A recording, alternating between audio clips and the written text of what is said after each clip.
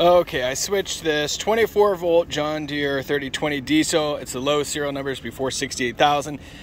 I switched it to a 12 volt starter. So it's got a little step down deal and it's not working. So when I push the button to start it, like zip happens, no clicks, no nothing.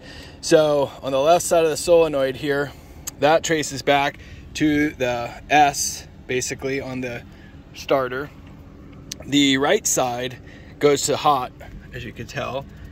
And I've got two wires that I've patched in that were the brown and the blue. And the instructions say put those up there. And then I've got, forget the black and the red. I know it's positive and negative, but I just used the cables I had. And those go to positive, negative goes off to the chassis.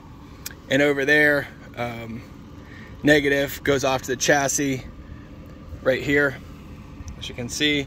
And then the positive comes up here, but that is not working. I should also mention that there's another issue with, well, first of all, the block heater's gonna have to be redone, but the alternator, I've got two wires, which were the blue and the brown.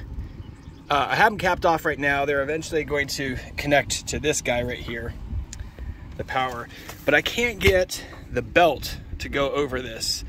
It just seems to be too short. Maybe I just need to order another one. I've got my bracket on, best that I could see. But the bottom line is it seems to be too small. So my question is, do I need to buy a bigger belt? I should also mention I took this off of the pulley off of the alternator. It just seemed like that would work, and I've heard comments that you needed to do it. So that's that. So what are the first steps I should take to diagnosing this, figuring out what I've done wrong, and any tips are appreciated. Thanks.